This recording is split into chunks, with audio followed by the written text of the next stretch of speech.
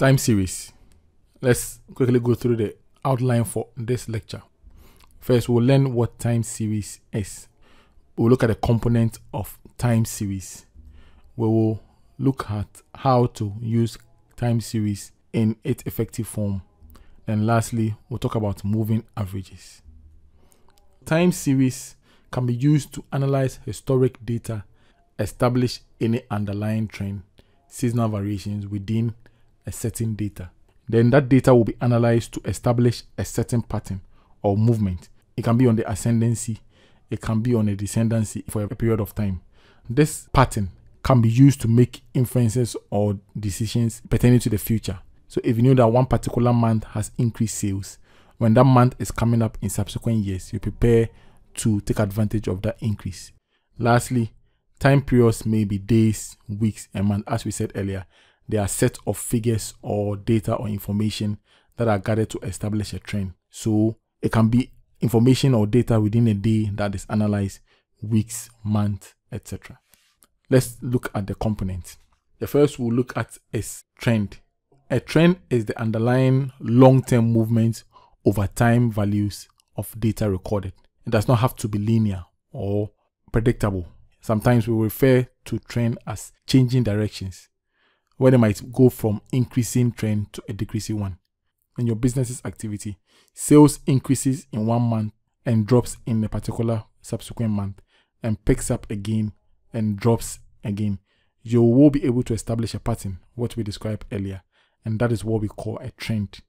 The next one is seasonal variations. So seasonal variations are short-term fluctuations due to different circumstances.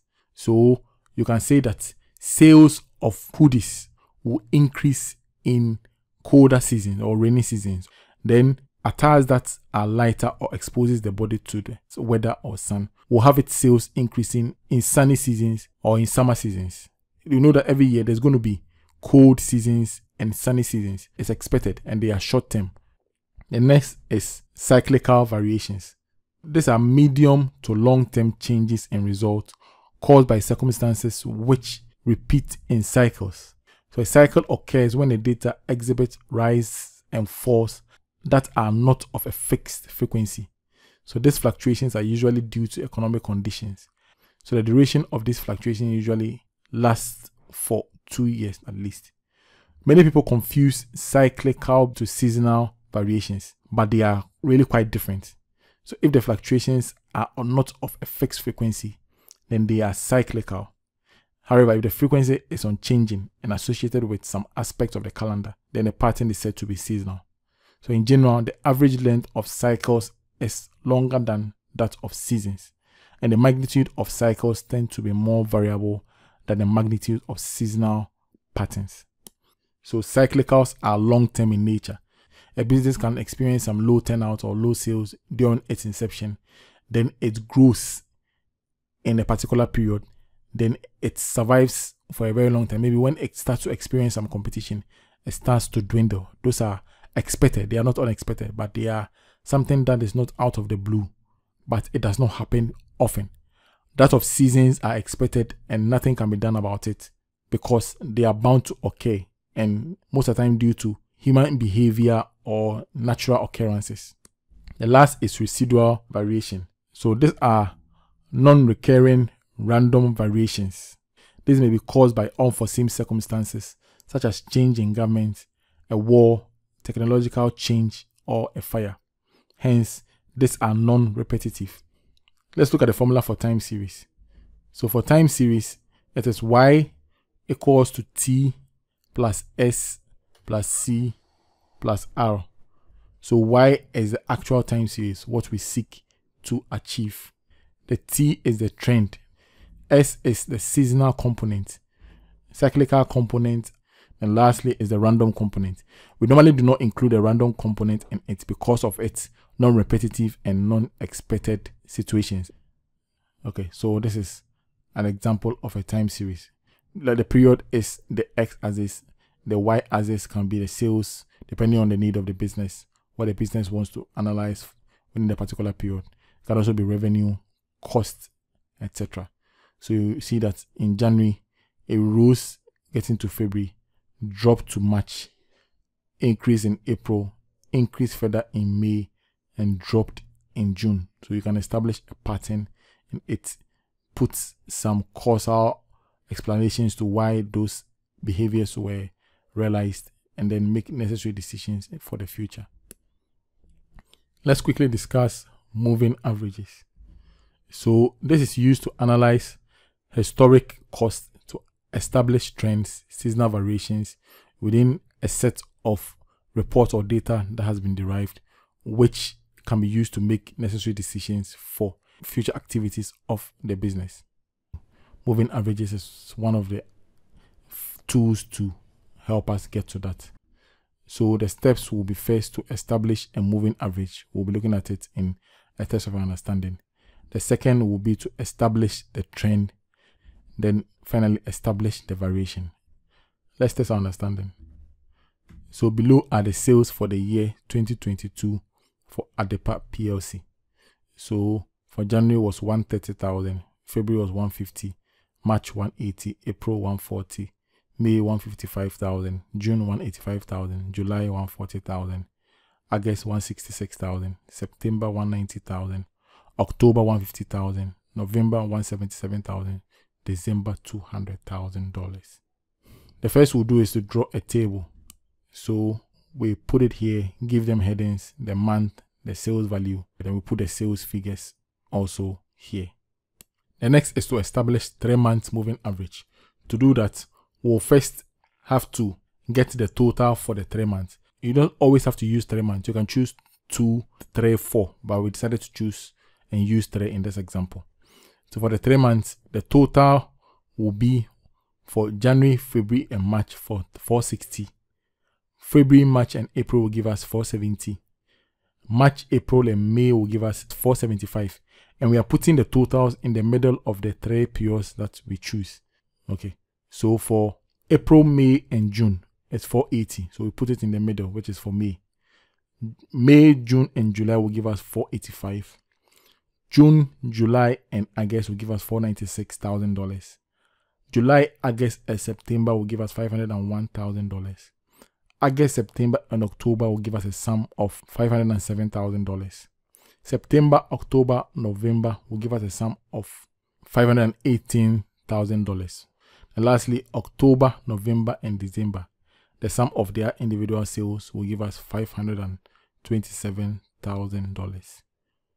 We now move to find the 3 months moving average. Here, we will pick the 3 months total. Then we divide by 3 because we're using the 3 months moving average. So we start with the first moving average. We pick the 460 divided by 3 gives us 153,000. 470 divided by 3 gives us $156,000. 475 divided by 3 will give us $158,000. 480 divided by 3 will give us $160,000. 485 divided by 3 will give us $162,000. 496 divided by 3 will give us $165,000. $501,000 divided by 3 will give us $167,000. 507,000 divided by 3 will give us $169,000. 518 divided by 3 will give us $173,000. Then lastly, $527,000 divided by 3 will give us $176,000. We'll now move to establish the trend. What we'll do is that we'll look at the movement of the averages. For January, there was no moving average. For February, because there was none in January, there wouldn't be any figure to compare. So then we come to March. The movement of the average of February of 153,000 to 156 is 3. The movement of March to April, that is from 156 to 158, is 2. Movement of April to May, that is 158,000 to 160, is 2. They keep increasing, so they are in positives. When we come to June, the trend had an increase of $2,000. That is 160 moving to 162. For July, the trend is that there was an increase of $3,000, 162 to 165. For August, there was an increase in sales of $2,000, 165 to 167. In September, there was also an increased trend of $2,000, 167 to 169. October had an increased trend of $4,000. The sales of 169 jumping to 173. November, the trend was $3,000. The sales increasing from 173 to 176. There is nothing to compare the moving average of November to, so we leave December to 0. So the trend is that the sales had an increase month on month. So some increased by 3,000, some increased by 2,000. Now let's move to the seasonal variation.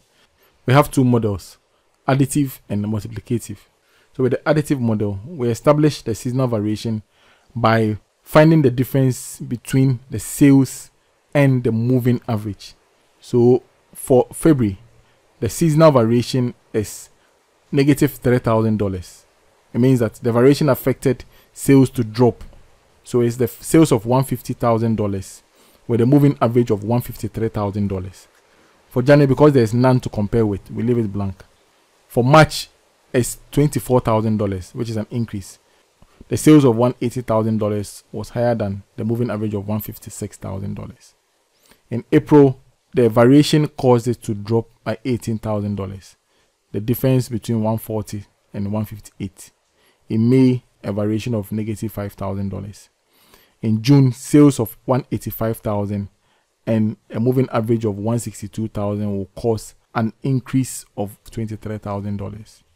In July, sales of $145,000 is below the moving average of $165,000, which will definitely lead to $20,000 negative seasonal variation. August, sales of $166,000 is below the moving average of $167,000, which will lead to a declining seasonal variation of $1,000. September, $190,000 of sales is higher than the moving average of $169,000. It will lead to a seasonal variation of positive $21,000. October, a sales of $151,000 with a moving average of $173,000 will lead to a declining seasonal variation of $22,000. November, it had a sales of $177,000 and its moving average was $176,000. It will cause a positive seasonal variation of $1,000. In December, because there are no figures to enable the comparison, it is nil. Let's look at the second model, which is the multiplicative. Here, what you do is that you will pick the sales and divide by the moving average, and that will give you the percentage. If the percentage is less than 1, it's a reducing seasonal variation. It means that within that period, the season caused a negative effect to the business's activity. If the variation is more than 1, that is a positive variation. So for January, there was none because there is no moving average to divide the sales. For February, the seasonal variation declined, that is 150 divided by 153. In March, it leads to a positive variation, that is 1.13. In April, there is a retrogressive variation. In May, the variation was a negative. The decline was just 0.03. In June, the sales was higher than the moving average, so it gave a positive seasonal variation of 14%. That is the extra after the 1. July will give a negative seasonal variation of 0.88. August gave a seasonal variation of 0.99, which is a drop of 0.01, which in other words is 1%. September gave seasonal variation of positive 1.12 is equivalent to an increase or an excess of 12%. October gave a declining seasonal variation of 0.87. November will give a positive variation of 0.01. So we are going to demonstrate how you can use this to predict future activities or make decisions concerning the future. Let's test our understanding. We are now supposed to find the sales for May 2023. The activities or the question we solved were for the year 2022. So now that we have derived some figures for them, let's look at how we can solve for 2023. To get the sales for May 2023, you can pick the sales for the latest month, which is December 2022. We add the established trend. Then we add the variation for the similar month in the previous year or the year that we already know to get the sales. The sales for December 2022 is $200,000. So the trend we calculated will be 12,500. So the trends were in mostly 2,000 and 3,000. So we picked two of them, which will give you 5,000, and we divide by 2, which is the 2.5. The 5 is the number of months between the period we are solving for and the latest period. We are in May. From December to May is 5 months. January, February, March, April, May. So there will be movement of 2,500 5 times to get to the May figure. The variation in May 2022 was negative $5,000. You can refer to the table. So together, May 2023 sales will be $200,000 for December sales, plus the trend of 12,500, plus the negative 5,000 variation, which will lead to 207,500.